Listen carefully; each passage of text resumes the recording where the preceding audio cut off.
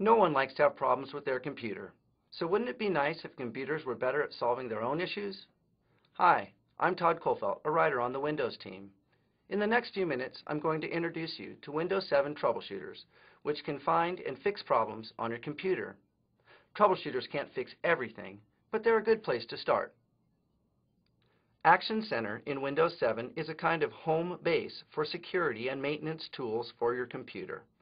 You can use it to view important messages about problems and security issues. Action Center is also the best place to get to all the troubleshooters you have available on your computer. So let's start out there. In the troubleshooting window, I have access to a set of tools that can help me find and fix problems with my computer. Troubleshooters are designed to fix problems automatically. They can help me find solutions to things like network problems or audio and video issues, and perhaps even get older programs designed for previous versions of Windows to run in Windows 7. There are a number of ways to get to troubleshooters. One way is to start them right from Help and Support. Suppose I can't hear some new music I just purchased. If I wanted to see all the information about sound issues, I could search Help and get a list of topics on the problem. See this? It's a topic about the playing audio troubleshooter, and it includes a link to open the troubleshooter directly.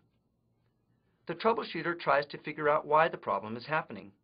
If it finds issues, it will attempt to fix them for me. It also offers recommendations on other things to try, so I can investigate the problem further if the troubleshooter isn't able to help.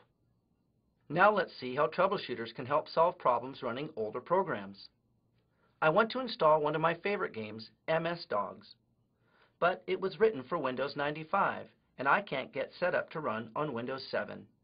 To try to solve this, I can run the Program Compatibility Troubleshooter by right-clicking the Setup file. Now, with the help of the troubleshooter, I can get set up to run.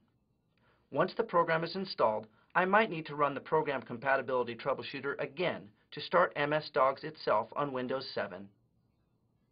With the new Windows Online Troubleshooting Service, you can get new and updated troubleshooters as they become available.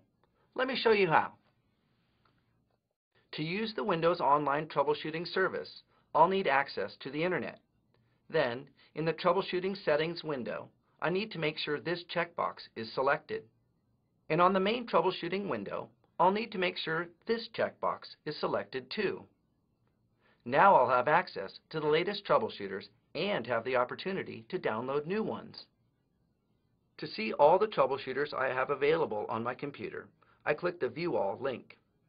Each time I click the link, Windows will also go online to see if new troubleshooters are available. So if you're having problems with your computer, make Windows 7 Troubleshooters your first stop. They can help you find and fix many common problems.